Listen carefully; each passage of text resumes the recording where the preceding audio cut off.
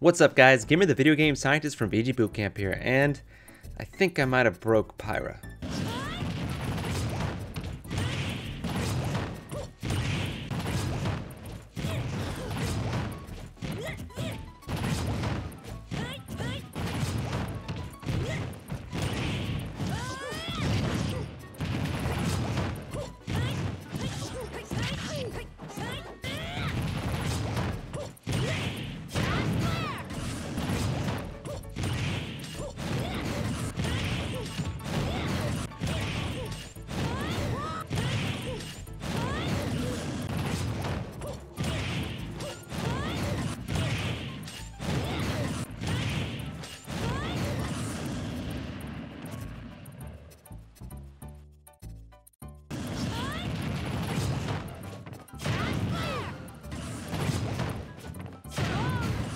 Before we get started, I wanted to give a shout out to Smash University.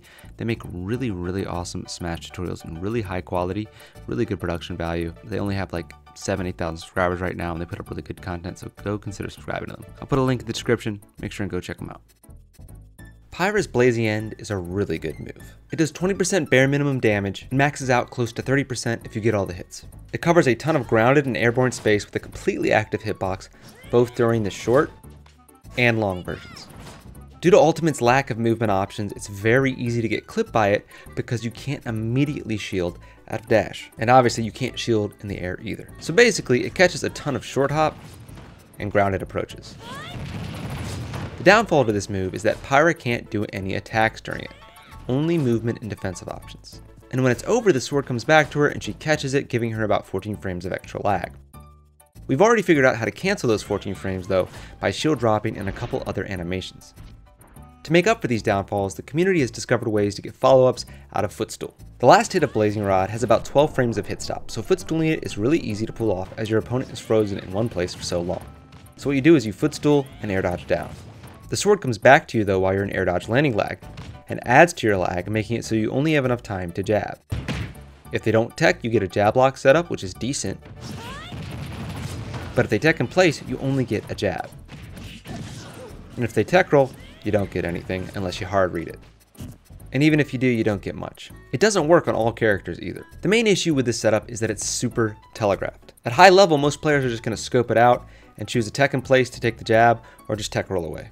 That's where my setup comes in. I don't know if I'm the first person to discover this, but I personally haven't seen anybody else talking about it. If you catch somebody close up with Blazing End so it puts them airborne, or you just catch them out of the air, and this causes them to end up under a platform, you can do the following. Run over, full hop, footstool during the beginning of that last hit, and then air dodge down. Against most of the cast, the landing lag for air dodge down will end right before the sword starts coming back to her. So you drop through the platform, and for some reason that platform drop animation cancels her sword catch animation. This puts you right above your opponent and gives you way more frame advantage than the standard setup. Against most of the cast, you can do the following and it will catch both no tech and tech in place. Fast fall fair, nair, fast fall up B, back air, which can also cover tech roll in, and fast fall jab if you just want to go for the normal jab lock setup. And obviously this is also dependent on how your opponent drifts out of the footstool. The biggest and most important thing you can do out of this setup though is down air. It hits no tech.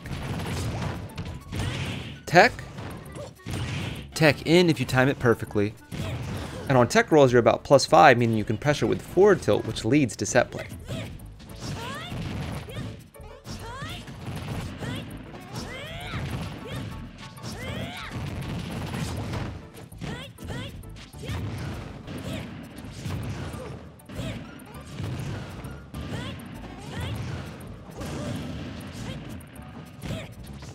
Forward tilt is actually another insanely good move, and I'm actually working on a video for it right now, so make sure and subscribe and turn on those notifications.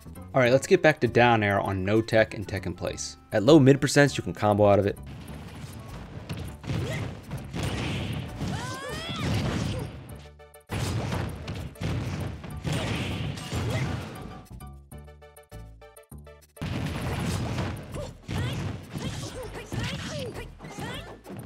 At mid percents, it knocks up, leading to combos.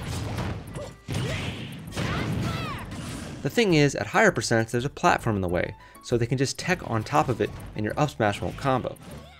Oh wait, you have so much time for this. And up smash's hitbox is so massive and active that you can center yourself onto the platform, charge the up smash a bit, and release about 12 frames after they land on it. And this covers tech in place, no tech, tech in,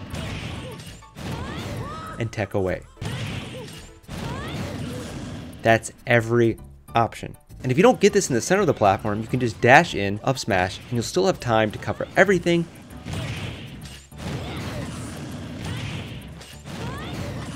Now obviously your opponent can DI the down air, so in certain circumstances they can get away from the platform so they don't have to land on top of it. But you can still set up frame traps if they do that. Another cool thing about this setup, on Battlefield at least, is that if you get it on the side of the platform that's facing the ledge, you'll sometimes catch no tech,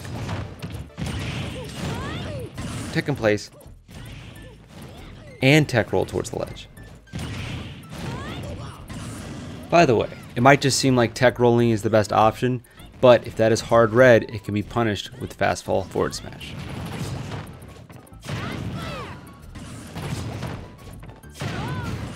One pretty cool setup on Battlefield, by the way, is to do it while you're on ledge and they're trying to ledge trap you.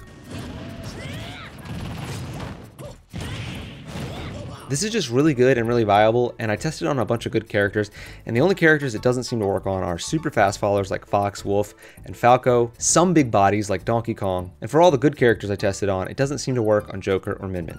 Another awesome thing about this is that it seems to work on PS2, Yoshi's, Lylat, and smashville, even though all the platforms are slightly different. But on those stages I didn't test with a bunch of characters, so there might be some slight variance. And honestly, I think this is really good on smashville. You'll have way more opportunities to set this up in neutral because the platform is center stage.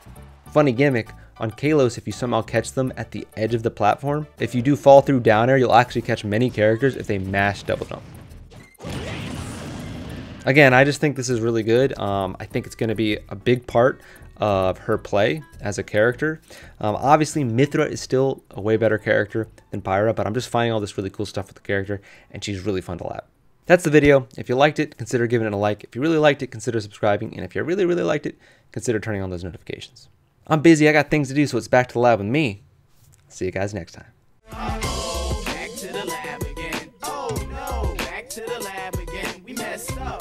Back to the lab again. Not again. Back to the lab again. Uh-oh, back to the lab again. Oh no, back to the lab again. We messed up. Back to the lab again. Not again. Back to the lab.